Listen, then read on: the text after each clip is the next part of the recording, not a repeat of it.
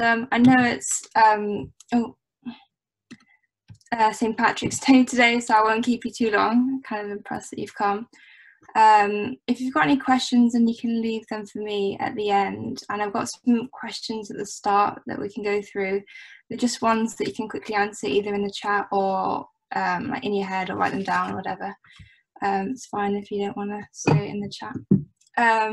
So we're going to be talking about the valvular heart disease, all the murmurs, acute coronary syndrome, atherosclerosis. I had a look at all the learning objectives for year 2, and this is essentially what I found in those little boxes. Basically, if you just go through them all, learn them well, then you'll be fine for your summatives. If you go with whatever they give to you in the lectures, then you're set to score well. And if you do some wider reading as well, that can always be good for any of the difficult questions that the med school put in there. By the way, if you hear any like sounds, I think my street are having some St. Patrick's Day party. Sorry about that. Cool. Right, so some warm-up questions. As I said, you can put them in the chat. I can't actually see the chat function. Or you can just say it in your head. Right. Oh, right, you might have seen that.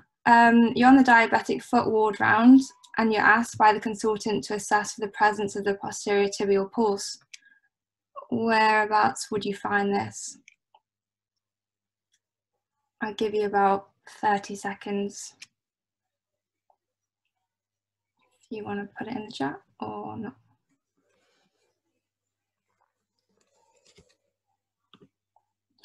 So it's behind and below the medial ankle. I've got a little photo there. Sorry, it's a foot, no one likes feet. Okay, next question. Right, a 68-year-old man is about to undergo surgery for a transitional cell carcinoma of the left kidney. His left renal artery needs to be located and dissected as part of the operation. What vertebral level would the surgeon find the origin of this artery? So a bit of anatomy here.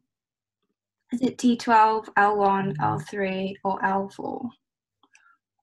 I'll give you about half a minute to answer this one.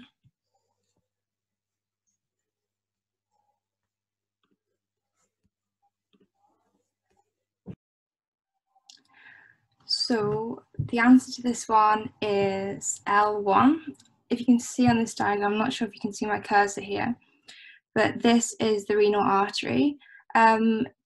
Does anyone know what the celiac trunk, the branches of the celiac trunk supply?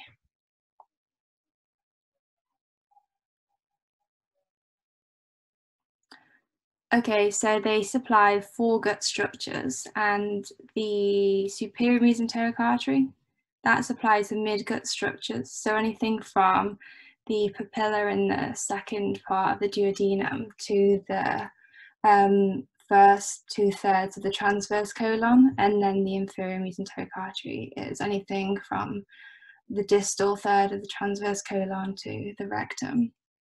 Bit of recap from gastro block. How about, does anyone know the importance of L4? What happens there at that level?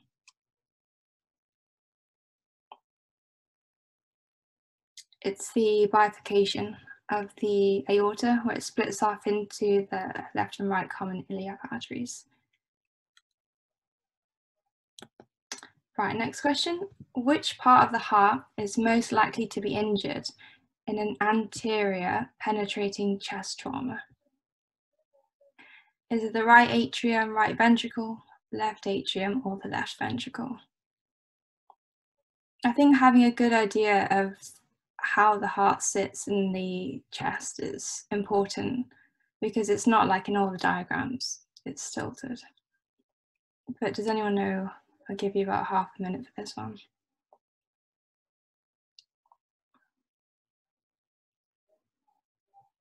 I'm really sorry, I can't see the chat, so you might have got this all right. Yeah, it's the right ventricle. As you can see, that big space there. So if anyone stabs you, they'll probably stab you in the right ventricle. I think this is a really important thing to know. as a hint maybe for your test on Friday. Right, so what's the normal duration of a QRS complex? A bit of ECG recap. I'll give you half a minute for this one. Is it more than 0.1 seconds, more than 0.8, or less than 0.12, 0.8, or less than 1.5? If you know, in terms of the little squares, if one small square is 0.04, how might that help you in answering this question, in terms of the little squares?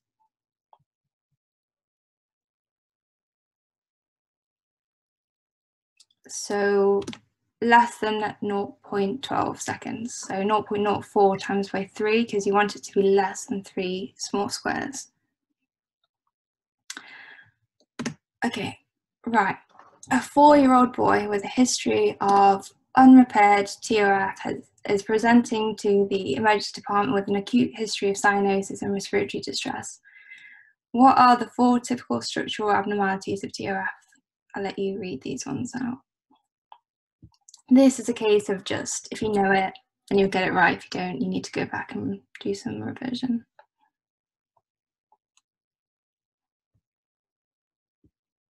Oh, I can see the chat now. Yeah, nice.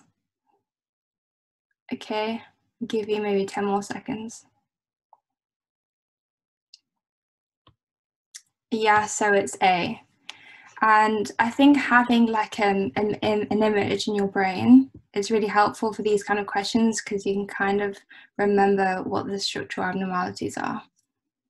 I'm quite a visual learner, so with all these congenital heart diseases, I would sort of picture the image in my brain and then be able to answer the questions. Okay, so a 42-year-old white man is found to have hypertension following a health checkup at his GP surgery. What's the first-line antihypertensive in white males under 55? Is it A, beta blockers, B, diuretics, C, calcium channel blockers, D, an ACE inhibitor, or E, aspirin? People put. Okay. About 30 seconds for this one, guys.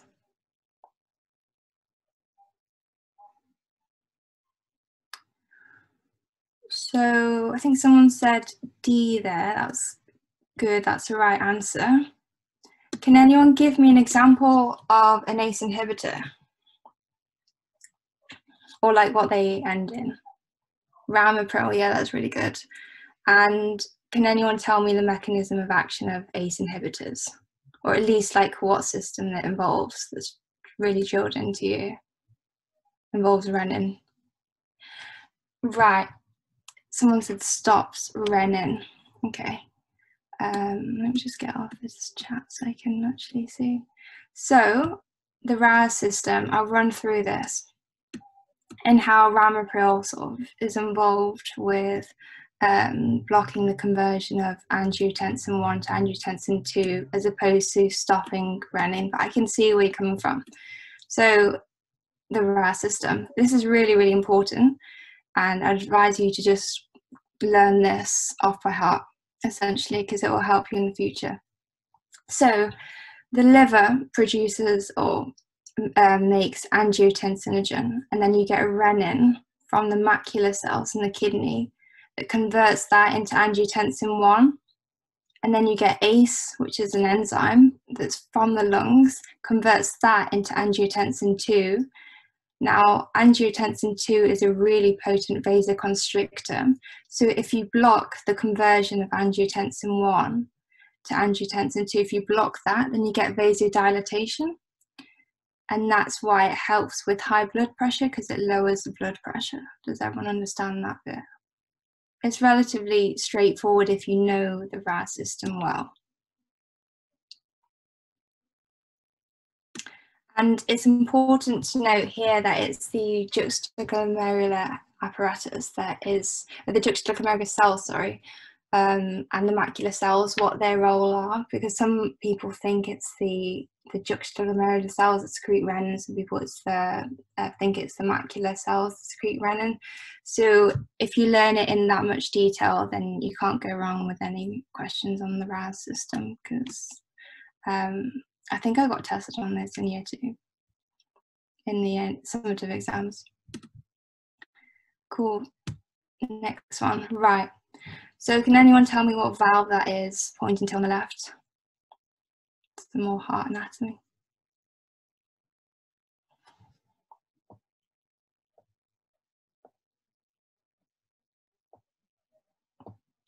Okay, that is the aortic valve. And can anyone tell me what it might be indicating, given the arrow back up to the aorta? Oh, someone said.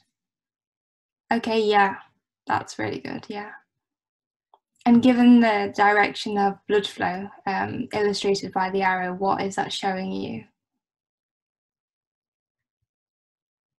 I'm talking about the diagram on the left, by the way. Yes, yeah, well done. So it's showing you aortic stenosis, and I think regurgitation. That was the one for the image on the right. In terms of these sort of heart sounds, these murmurs, I'm going to go on to that now. So it's helpful to have a diagram there as well, as I said, so you can actually visualize it and it's not just a bunch of words coming at you. So aortic stenosis, right, the most common murmur. And does anyone know what the causes of aortic stenosis are?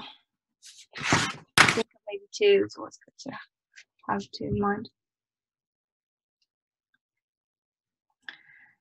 So it involves idiopathic age-related calcification, and the other one, does anyone know? Oh. Rheumatic, yeah, rheumatic, let me get it up, rheumatic heart disease, yeah, well done. And this causes left ventricular hypertrophy. So I'm going to run through aortic stenosis. Hopefully you can understand this. Basically, over time, you get wear and tear of the moving valve, which is why it's related to age. And this then wears and tears the valve endothelium and the underlying matrix. And then as a result of this, you get a lot of fibrosis and calcification of the aortic valve. And then that means that it becomes narrow, impeding the blood supply through that aortic valve. Why is that bad? That's bad because the left ventricle has to then contract really, really hard to pump blood across this narrow valve. You get a high left ventricular aortic pressure gradient initially, which is what tries to maintain the cardiac output. But over time, because it's contracting so forcefully, the left ventricle hypertrophy, so it gets bigger so that it can carry on pumping blood to the rest of the body. And as a result of this, you get loads of other complications like dilatation of the left atrium, hypertrophy of the left atrium, and then you get stiff left ventricle, and that can lead to other complications like dyspnea and angina on exertion, which we know as an acute coronary syndrome, unstable angina. Does anyone know what kind of murmur you get with aortic stenosis?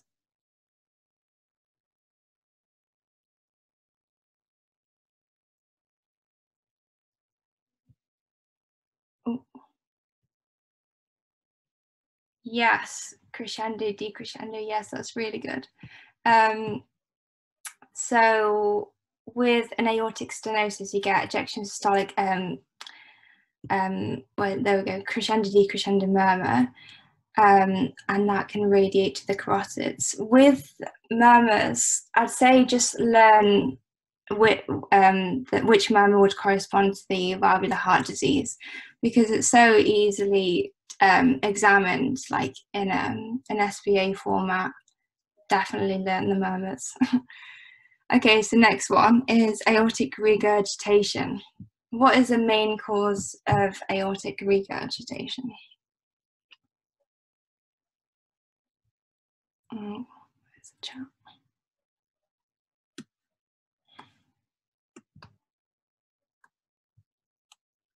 So with aortic regurgitation, the main cause is idiopathic age-related weakness, and that causes left ventricular dilatation, as opposed to in aortic stenosis you get left ventricular hypertrophy.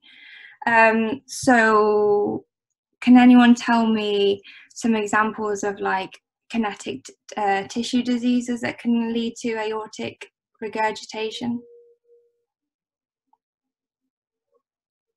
Yeah, Marfan syndrome. Yes, that's good.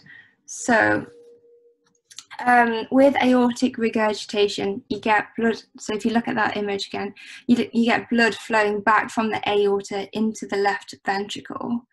As a result of this, you get turbulent flow. So blood isn't flowing in one direction, it's flowing all over the place. You get turbulent blood flow through that valve during diastole, and you can hear that when you're auscultating. And as a result of the backflow, you get reduced pressure gradient across the aorta and the left ventricle, and that means that the murmur sort of reduces during diastole, which is why you get a decrescendo murmur as opposed to a crescendo decrescendo murmur we saw with aortic stenosis. There we go. Does anyone know what the complications are of aortic regurgitation that involves the heart?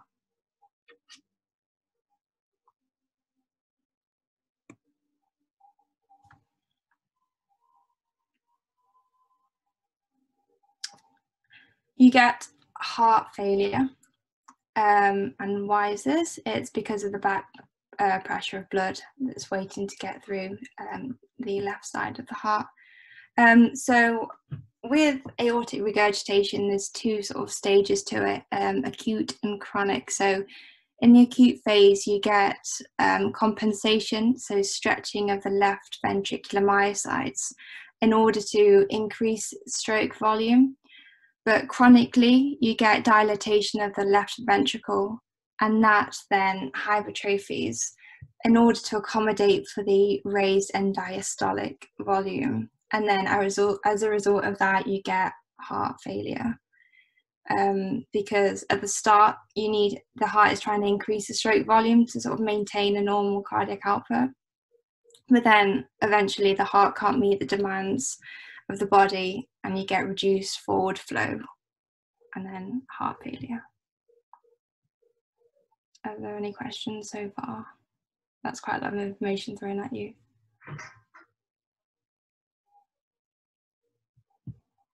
No? Okay. Right, we'll move on to the other valves now. Can anyone tell me what valve this is? I'll go through this one quickly. No one likes valvular heart disease. So that's mitral stenosis, narrowing of the mitral valve, and oh, someone said something. Mitral valve, yeah. And then that's mitral regurgitation, shown by the arrow, which is blood flow. Right, let's go through mitral stenosis. So does anyone know what causes mitral stenosis? Or, yeah, well, it's kind of similar to the other one. So with mitral stenosis, it's caused by rheumatic heart disease or infective endocarditis. Oh, someone said something. Mitral heart disease.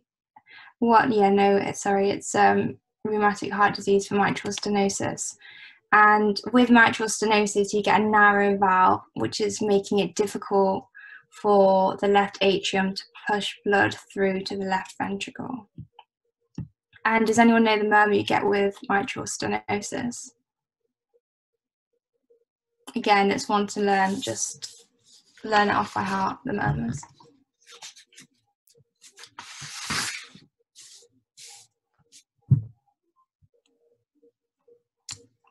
So late consistent murmur.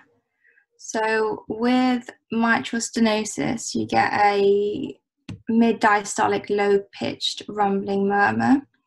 So essentially with mitral stenosis, you get a thickened and stiff leaflet, which means that blood flow is obstructed from going the left atrium to the left ventricle.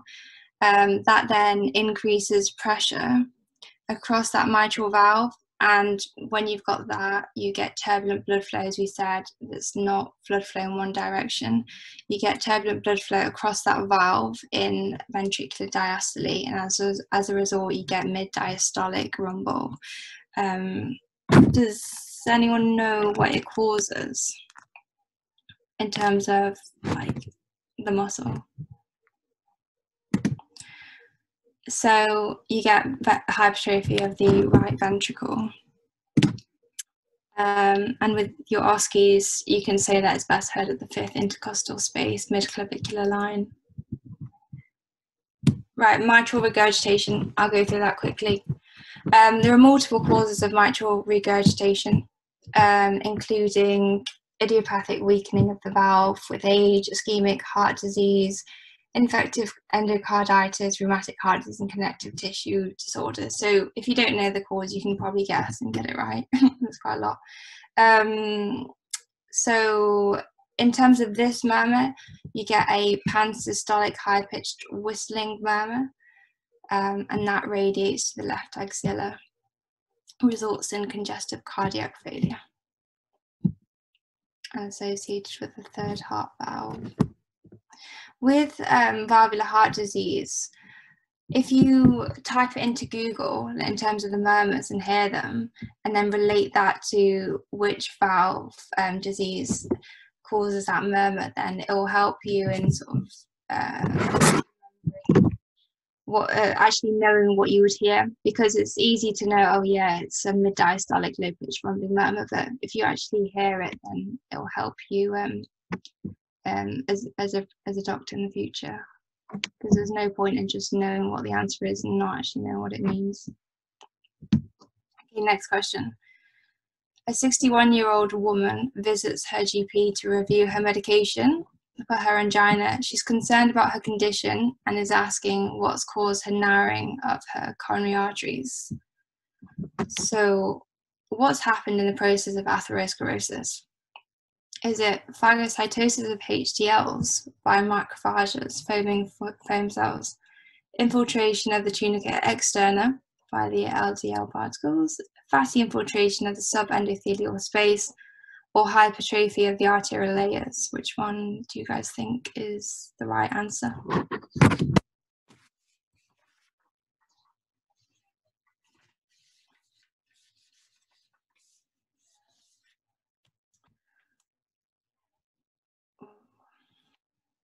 Okay, someone said C. Does anyone else have an answer? Someone said A, another person said A.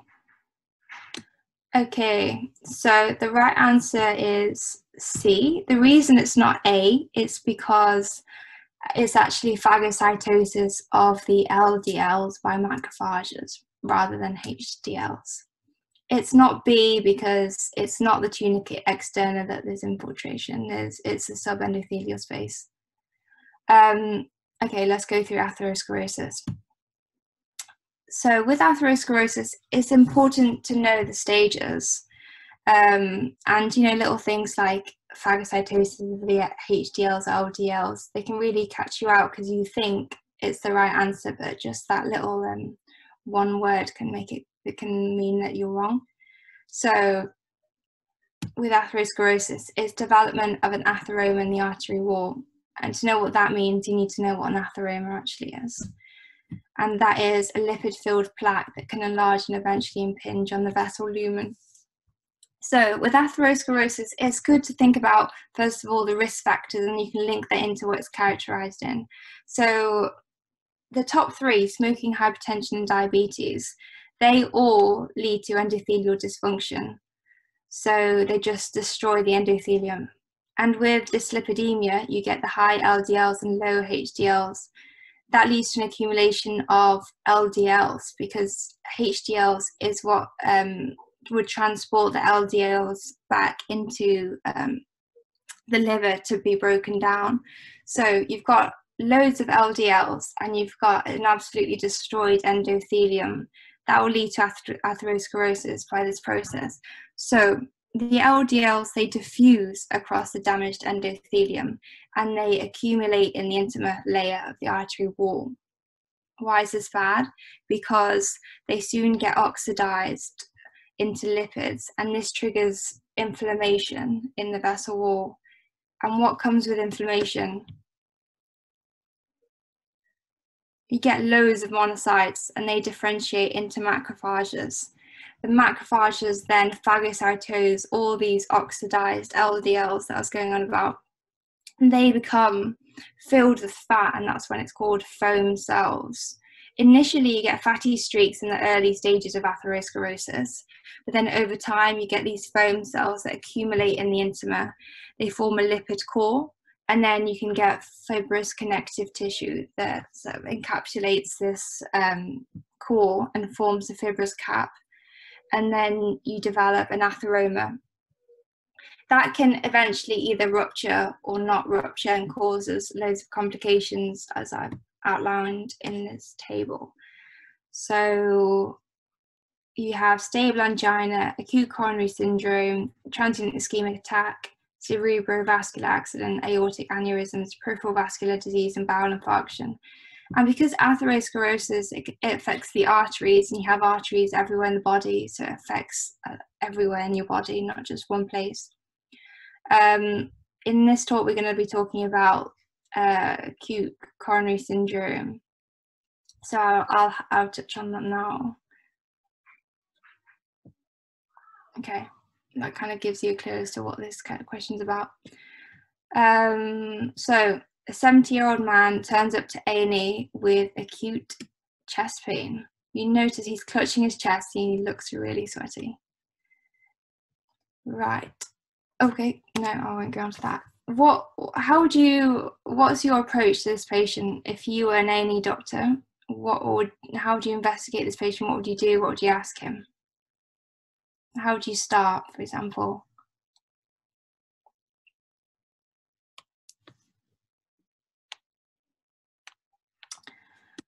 Okay, ECG, troponin, at rest or exercise, yes. So essentially what I'm getting at is you would start with a comprehensive history, provided that he's stable and not like about to die.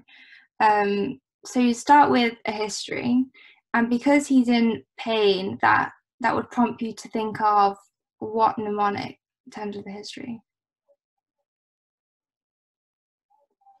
Does anyone know that helpful mnemonic? Yeah, Socrates. So Emma, can you tell me what Socrates actually stands for? What it means, or anyone else actually? The whole thing. You just type in the chat, or yeah, whatever. Yeah. Yeah, site, onset, character, radiation. I forgot what A is. Time, alleviating symptoms, and severity.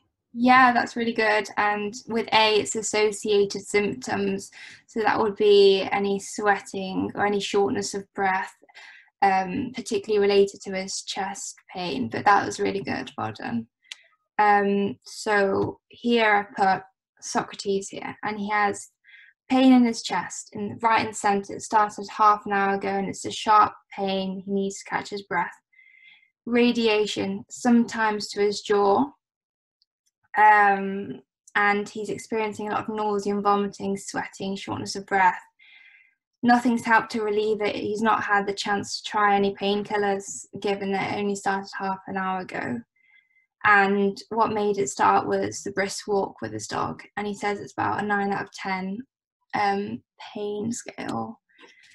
With other parts of the history, you would obviously ask for past medical history, family history, drug history, allergies, social history, review of symptoms, so from top to toe, and ICE. Does anyone know what ICE stands for?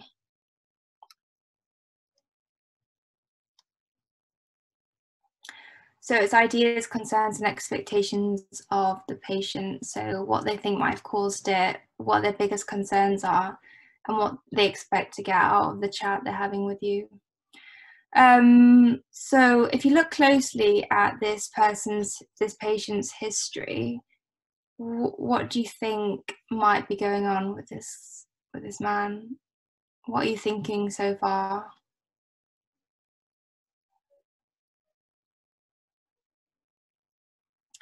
Okay, say you don't really know what's going on, you want to investigate a little bit more. What would you do next? After history, what comes after history? Someone said stable angina, yeah. What? ECG, not quite there yet. Start off with sort of simpler things. After history, you would do a physical examination. So you'd examine this guy. You'd also do some bedside tests as well, check out his vital signs, and then you would go on to a bit of the complex ones like an ECG that you said quite rightly. Yeah, blood pressure as well, that's important. So on examination, he's clutching his chest, as we said, he's sweaty, nauseated, tachycardic, but normal capillary refill time. Does anyone know how you would measure the capillary refill time and when you'd be concerned?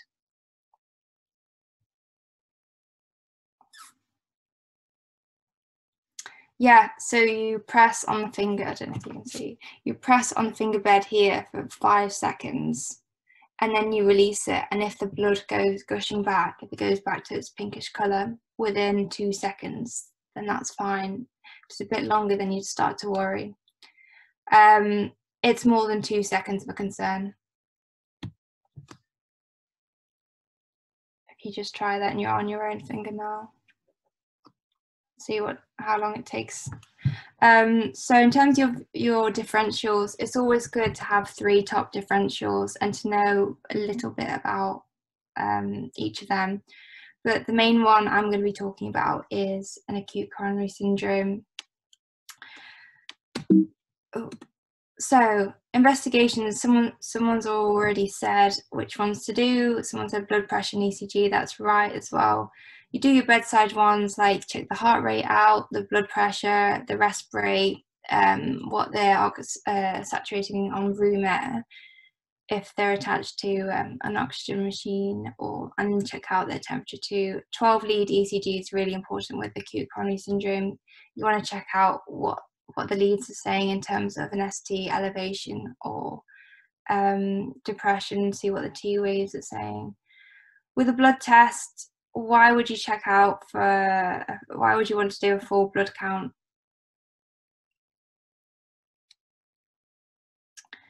It's to check for any underlying anemia. What about troponin T and I, which are really important in this case? Does anyone know what they are? This is kind of important for your end block test, by the way. I don't know what troponin T and I are. How are you? Yeah, they're protein. What's some of it? Yeah, markers for ischemia. Yeah, that's good. And then you do a chest X-ray too. How would you initially manage this patient? If you were the doctor in charge, what would you do?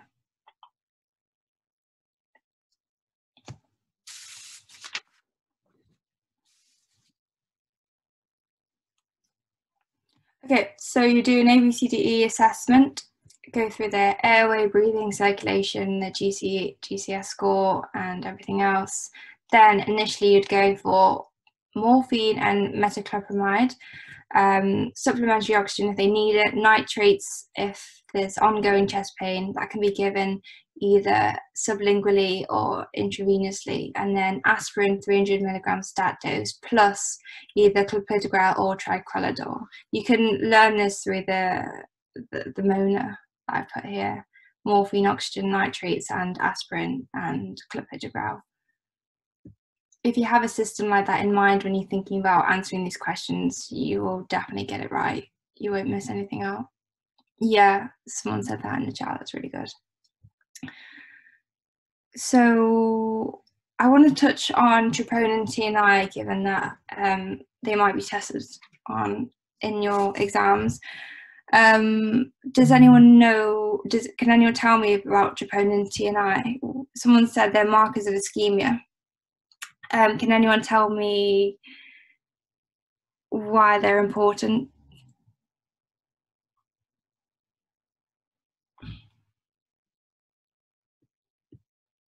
So if you've got a damaged cardiac, if you've got a damaged muscle, all the cardiac myocytes are going to release into the blood. And about 2 or 4 hours after the myocardial infarction, you get troponin. And this is why you get a raised troponin T and I in the blood. It's the most specific marker of myocardial necrosis. And because it clears from the circulation relatively slowly, these levels will about normalize within 2 weeks, whereas you've got another marker, which is creatinine kinase, and that normalizes within 3 days, which is important to know. Okay, someone said anything? Yeah, that's good. Yeah. I'll go on quickly because I don't think we have that much time left. So acute coronary syndrome, it's life-threatening. In order to diagnose this, you need, just quickly go through this. Actually, no, I'll go to that later. The risk factors, the modifiable, non-modifiable. Really quickly, can anyone tell me what the modifiable risk factors are of acute coronary syndrome?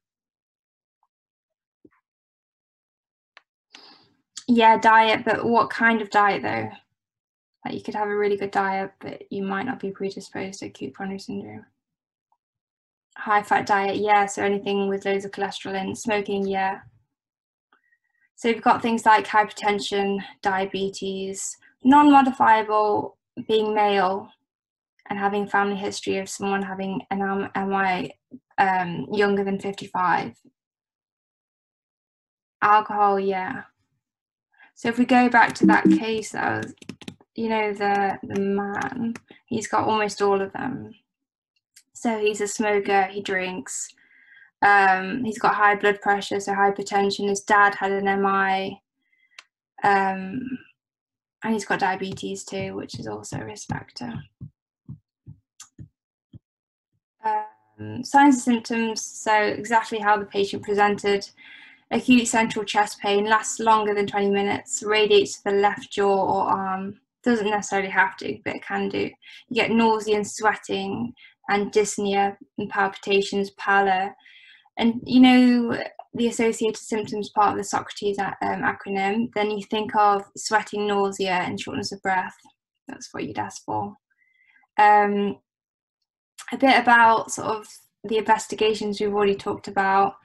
Diagnosis, you need to have 2 of the 3. So you need to have unstable ischemic chest pain, ischemic ECG changes, and a raised cardiac biomarker, which is the troponin T and I. So if you've got 2 out of the 3, then you've got acute coronary syndrome.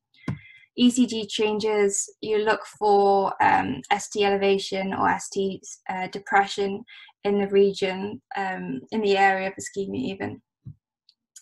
Bloods, the troponins that I've been wanging on about, and you can get these findings on chest x-ray too. I won't go into them, I haven't got much time left.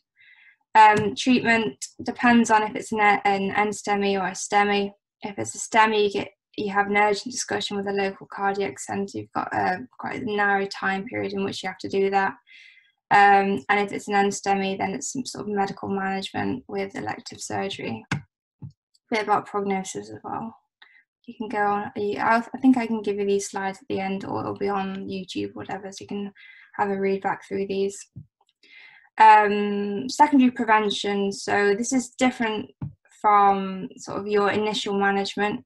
You give aspirin, but the dose is smaller. The antiplatelets that we talked about, and torvastatin, ACE inhibitors that we also talked about before, beta blocker and aldosterone antagonist for those with clinical heart failure. And in order to sort of control the modifiable risk factors that we talked about before, Yeah, smoking cessation is really important, reducing alcohol consumption, Mediterranean diet, if you don't know, that's a low-fat diet, cardiac rehabilitation, optimized treatment for the things that they have, like diabetes and hypertension, make sure they're actually taking their medication. So some quick questions to sort of round this session off. What's the most common cause of aortic stenosis?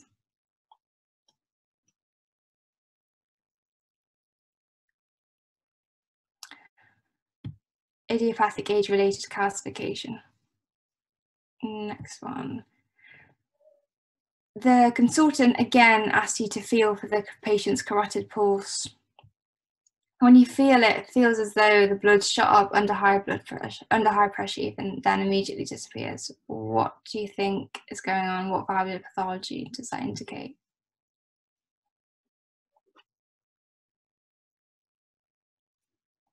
I'll give you about a half minute for this one, maybe 20 seconds actually.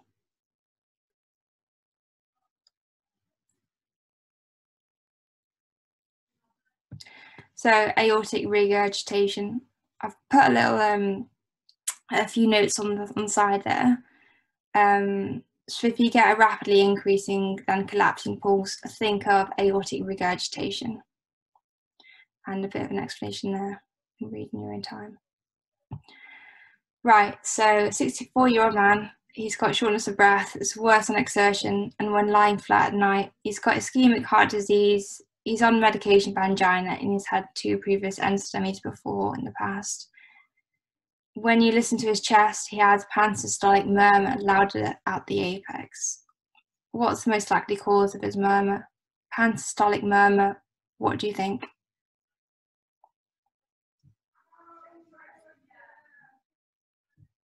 Got some questions? Yeah. Mitral regurgitation, yes. So, oh gosh. Pansystolic murmur, mitral regurgitation, aortic stenosis, crescendo, decrescendo. You know, get these murmurs coming off the tip of your tongue. When you see, for example, aortic stenosis, think crescendo, decrescendo murmur, and you will score all the points in the summative exam if it comes up.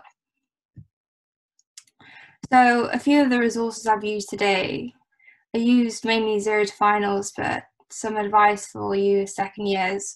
I'll just go through everything they give to you in terms of the lectures. So look at the learning objectives really, really closely and learn what's on the lecture slides, whether that be through flashcards, whether that be through friends testing you or your mom testing you or doing little podcasts, because whatever they give to you, they will ask you about. And sometimes they give hints as well in the lectures.